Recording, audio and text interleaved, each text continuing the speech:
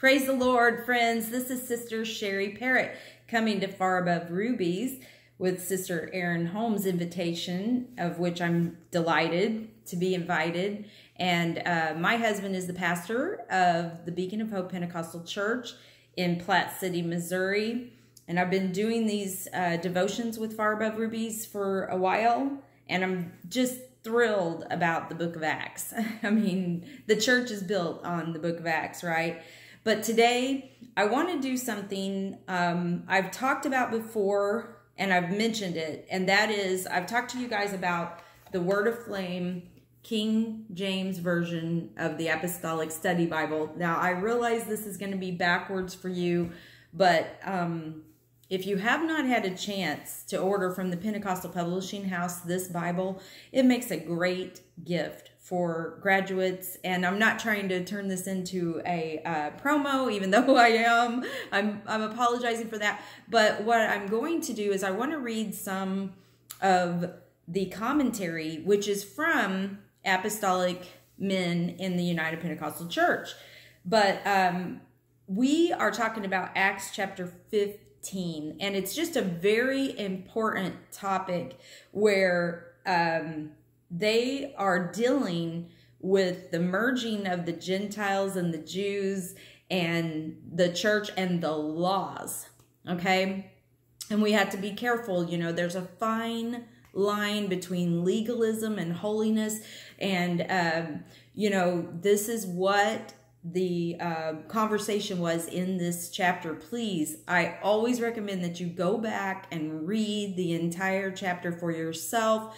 And I'm just bringing out some commentary, but I wanted to bring the commentary from the Apostolic Study Bible. Starting at chapter 15, verse 10 and 11. Neither Jew nor Gentile could bear the burdensome yoke. In verse 10 it says, of adherence to the law. Peter recognized that even for the Jews, keeping the Mosaic ordinances could not save them. Rather, it was only through the grace of the Lord Jesus that anyone could be saved. Ephesians chapter 2, verses 8 through 9. And in verse 11, in which Peter defended the gospel of the grace of Jesus Christ to the Gentiles, it reflects Peter's last statement in Acts. Peter's words in chapter 15, verse 12, left the opposition silent.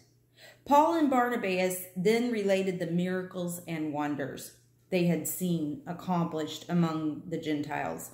And then in verses 13 through 14, James, Jesus' brother, which is referenced in Matthew chapter 13, verse 55, and the head of the church of Jerusalem brought this debate to a conclusion. He referenced Simeon's, which is Simon, referring to Peter. The Aramaic form of Simon is Simeon.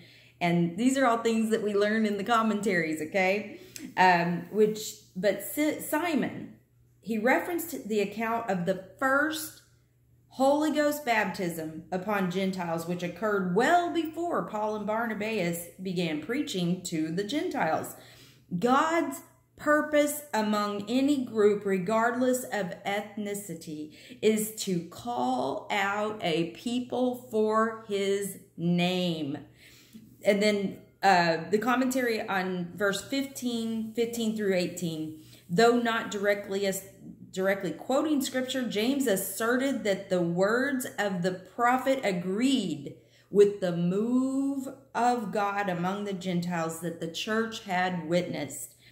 And then you can also reference back to Amos chapter 9, verses 11 through 12. God had planned to include the Gentiles from the beginning. And the Gentiles are, you know, they did not go under the Mosaic law, the circumcision and these type of, all these little statutes and laws that they had as Jewish people. God is telling them through the men of God that he has certain guidelines that they are going to go by. Number one is being filled with the Spirit, and anyone can receive that, whether they are circumcised or uncircumcised.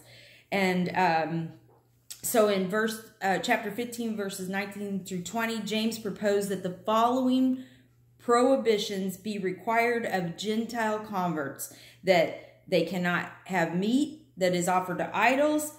They have to abstain from sexual immorality or fornication. They can't eat meat that was strangled from an animal, or they can't eat blood.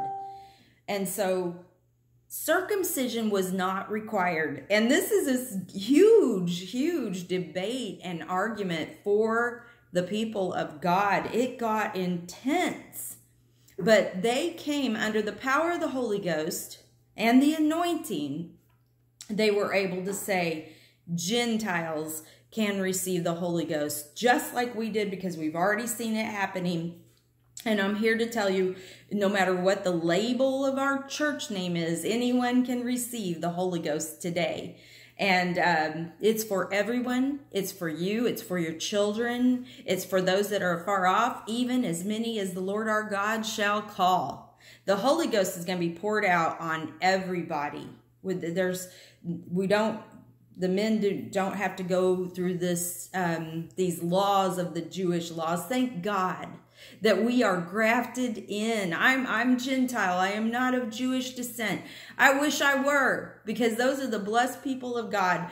But we are grafted in. And if we are Gentiles, the Jewish people thought of them as dogs. And then when they came into the church, they started getting dogmatic with them. But they're telling them, the men of God are telling them, look, they are spirit-filled. They can be spirit-filled just like us, and they don't have to go through what the Mosaic law was with this circumcision. I hope that's a little bit more clear. There's a lot more reading, but we're taking up too much of our time.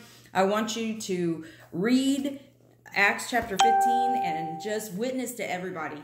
Let's get everybody filled with the Holy Ghost. Look at this nice Bible. This is the Apostolic Study Bible. The commentary that I read was from that reading. Excellent. And I didn't read all of the commentary that was in there, but I'm just saying, let's get everybody filled with the Holy Ghost. And it's not us that fills them, but it is us who were proclaimed to go out and be witnesses. And when they come in, let's not worry about all of the laws and the things and the regulations. Let's worry about letting the Spirit of God move like He so does, so proficiently and so much better than we can. He can move inside of people.